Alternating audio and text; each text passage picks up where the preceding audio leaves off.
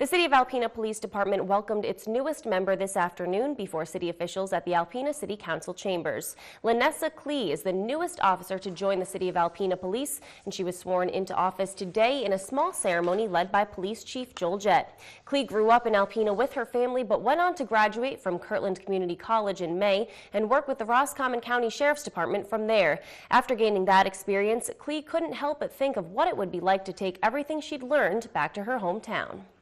We have such a great community. I'm born and raised here. So of course I got to experience a lot from here. So to me, it makes a big difference that you get to give back to your community. And I couldn't think of any better way, which was apply here. And luckily I got the job and I'm very thankful for it. Klee's family looked on as she took her oath of office and became part of the City of Alpena Police Department. Officer Klee is excited for her first day on the job, which is tomorrow.